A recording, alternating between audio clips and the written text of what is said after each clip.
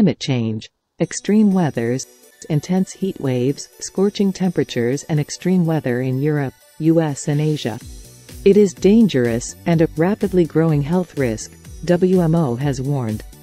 Reasons: increased rapid urbanization, the increasing extreme temperatures, and an aging population. Implications on health, including the fact that repeated high nighttime temperatures are particularly dangerous and could lead to increased cases of heart attacks and death, because the body is unable to recover from sustained heat throughout the day.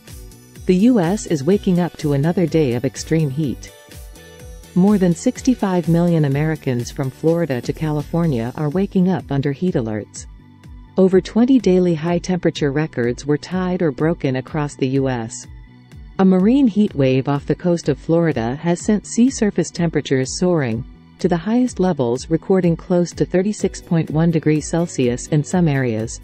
Canadian wildfire smoke is bringing unhealthy air across the northern tier of the U.S., prompting air quality alerts for more than a dozen states from Montana to Vermont. U.S. climate envoy John Kerry met with Chinese Premier Li Qiang in Beijing to discuss the need for China to decarbonize the power sector, cut methane emissions and reduce deforestation. Vienna bans barbecues in public parks and forests. Austria's capital city has banned barbecues in public parks and forests, with city officials warning the public of the risk of wildfires. France and Italy sending planes to Greece to help tackle wildfires. Inside the push to greenwash the COP28 climate summit. The UAE insists it is ideally suited to host COP28.